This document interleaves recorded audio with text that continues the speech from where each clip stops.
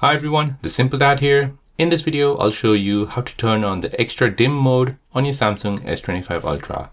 So if you feel this reduced brightness is not enough and you want to dim it a bit more, then let me show you how you can do this. So first, we'll go ahead and bring down the notification bar. Next, we'll tap on settings at the top right. We'll scroll down until you see accessibility.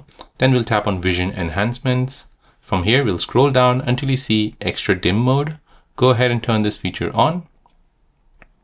And now here you can go ahead and add a dim shortcut, and you can also configure the intensity of the dim. So there you go guys, that is how to turn on the extra dim mode on your Samsung S25 Ultra.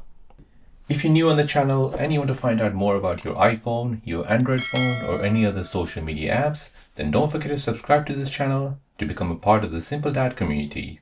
Hit the like button if you find this video useful.